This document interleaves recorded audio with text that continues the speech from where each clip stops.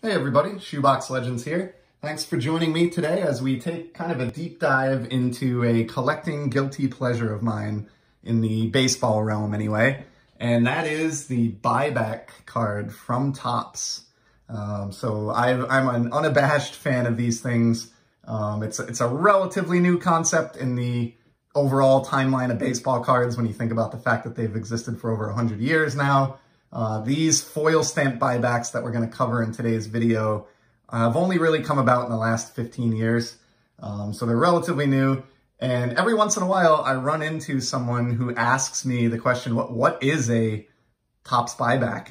And it's just a little bit unclear or sort of a niche thing in baseball card collecting. And so since I love them so much and since I have almost an unhealthy number of them here at Shoebox Legends World Headquarters, I thought it would be good to shoot just a quick video here, walk through the history of the foil stamped buybacks that I love, and just kind of give an explanation to maybe educate some of you on what the buyback program has looked like over the years. So basically a buyback is exactly what it sounds like. So in front of you here, you have original Topps baseball cards of 1959 Bob Friend and a 1984 Steve Carlton. These are just the standard cards that you and I pulled from packs as a kid, and a lot of us still do to this day. And the buybacks are exactly what they sound like. So Topps will buy back actual issued baseball cards on the secondary market or from collectors or dealers. They will somehow mark them. In the case of the cards we're looking at today, it's with a foil stamp to indicate that they're buybacks and differentiate from the originals. And then they will reissue them to collectors in a variety of different formats as basically like inserts or parallels, you could think of the original cards almost. So this program started, with a couple of exceptions that we're not going to cover in today's video, back in 2008. So in 2008, of course, the Topps Heritage release was paying tribute to the 1959 Topps baseball set. So Topps came up with a concept of buying back a bunch of 1959 Topps cards, stamping each of them with this 50th anniversary foil stamp that you see here, and then issuing them as box toppers in Topps Heritage hobby boxes. So if you bought a hobby box of 2008 Topps Heritage, you had a shot that one of your, or chance that your box topper would be one of these cards. They were individually wrapped. You received just one in a wrapper, and it would be a card like the one you see here. That proved to be a very successful concept for Topps with the Heritage release. So they've continued that on in the 2009 set. Same exact program, same exact stamp, also available as one per box toppers in Heritage. Only difference being they used 1960 cards, which were the inspiration behind the Heritage set that year. And so that trend continued on its own for a couple more years. So in 2010, we had the 1961 set as the inspiration, and those were the buybacks that year in Heritage. They did get a silver stamp that year instead of gold, which is a little bit unique in the program. Moving on from that, in 2011, same deal, back to the gold stamp, and of course 1962 Topps cards being the source of these buybacks. 2012, same deal, moving right up in the years, same stamp, and of course 1963 cards were used for the Heritage buybacks that year. 2013, this is the last year for a little while that Heritage was the only place you could get a buyback. So these were, once again, Heritage box toppers. 1964 Topps cards were the source, and they get the same foil stamp, just with updated years on the bottom there of 1964 and 2013. And then we got to 2014, and that's where things expanded out a little bit for a period of a few years. So in 2014, we still had the Heritage buyback program featuring 1965 Topps cards, just like you see here and like we've seen every year up to this point. But Topps expanded in 2014 and included some buybacks in some of their other product lines. And those are recognizable because they all use this vintage Topps 75th foil stamp on the cards. And the difference with these, other than the stamp being different, unlike the Heritage box topper buybacks, you could pull a buyback in a different product with this stamp on it with an original source card from anywhere from 1957 all the way through, I think, 1979, if I'm not mistaken. So obviously the bulk of them were cards from the 70s, and the further back you went in time, the harder to pull one of those older cards it became. But nonetheless, you could technically get a card from the late 50s all the way up through the late 70s with one of these top 75th stamps on it, like the one you see here. The other difference with those, and this is the only time that Topps did that in the buyback program history that I'm aware of, they actually used two different size foil stamps in 2014. So you can see the Frank Fernandez card that we have in the front here has a relatively small foil stamp, and the 1976 Bob Bailey that we have behind it has the same stamp, but much larger in size. But regardless of what the size is, if you encounter a card that has this top 75th foil stamp on it, then you have yourself a 2014 buyback. Moving into 2015, the Heritage buyback program continued with, of course, 1966 source cards that were stamped as the 1 per box box toppers. But in 2015, the non-Heritage program continued as well. My recollection, I was collecting at the time, is that these were only available in the update set, in the flagship update set this year.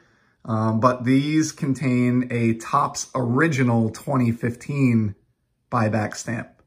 So much like the 2014 non-Heritage buybacks, these ranged from all different years, from the late 50s through the late 70s, I believe. I don't think there were 1980 or newer cards included in this program. And again, just like the 2014s, the older cards or the star cards are much more desirable and harder to find than commons from the 70s. But if you find one with this Topps original stamp, that is a 2015 buyback. Moving into 2016, the Heritage box toppers continued. Same gold stamp, 1967 Topps as the source for these. And then this year, they also did a non-Heritage program, and it was their 65th anniversary program. And you can see they used a much different logo for these non-Heritage buybacks this year. It's a 65th anniversary logo. And in this year, these came in a variety of different colors. So this Jerry Morales from 78 is obviously a red. Here's an Eric Davis from my beloved 1990 set in a gold.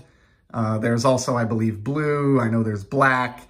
And these, the color of the foil indicated varying degree of rarity of the card. So that was something new that began in 2016 that we hadn't seen prior to that. 2017 was the greatest year for buybacks. Topps kind of went out with a bang on the non-Heritage program. But before we get to that, they did continue the Heritage box topper buybacks in 2017 Heritage, with obviously 1968 cards being the source material for these. But also in 2017, they really took the non-Heritage buybacks to a whole nother level. So they came up with a Rediscover Topps buyback promotion is how they branded it. The foil stamp for this year, as you can see, is just a really simple all caps font, Rediscover Topps. But the difference this year was like the 2016 non-Heritage buybacks, these do come in different color foil. This one here happens to be a bronze, which is the most common. But these cover a much wider range of years, first and foremost. So I've seen Rediscover Topps buybacks that are as old as 1957 cards, and I've seen them that are as new as, you know, cards that were, you know, only a year or two old in 2017. So they span the late 50s all the way up to the mid 2010s. And Topps included these buybacks in a ton of different products. So even like, I think Allen and Ginter packs in 2017, you could find Rediscover Topps buybacks. They really took this Rediscover promotion and pushed it, you know, across a variety of their product line, much more so than they'd done in any prior year. So that is a bronze. They also had silver Rediscover Topps stamps.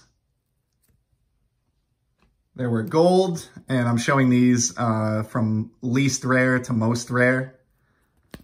In addition to that, they also had a pretty rare blue, which I think was the toughest one to get. I don't recall if there was maybe a red that was even tougher than blue, but you get the idea. There were multiple colors that indicated varying degrees of scarcity. One of the things that confuses people about buybacks, and I think Topps didn't really do themselves much of a service here in how they handled this, but you would think, looking at this John Felski blue, that this means this is a rare card to find in buyback form. It does not mean that, though. It just means there aren't a lot of John Felskis that are stamped blue, but there are plenty of John Felskis that are stamped silver and bronze and so on and so forth. So if you're like a player collector, you may even be able to find a card of your player with 3 or 4 different color Rediscover Topps stamps, you know, on the same original source card. So just something I wanted to touch on there because I've heard some confusion on that in the past. And unfortunately, after 2017, Topps killed off. I think they went a little bit overboard maybe with flooding everybody with the Rediscover Topps promo and just decided it was time to call it quits. So after 2017 and heading into 2018, we went back to a scenario where it was the Heritage Box Topper buyback only. The sort of 4-year run there of that I consider the heyday of foil stamp buybacks was at an end, and we just got these 1969 based Heritage Box Toppers. Same thing in 2019 with 1970 Topps being the source for these. In 2020, the program continued. There's a beautiful Gil Hodges, by the way. Look at those piercing blue eyes. So in 2020, we still got these with the 1971 Topps being the source.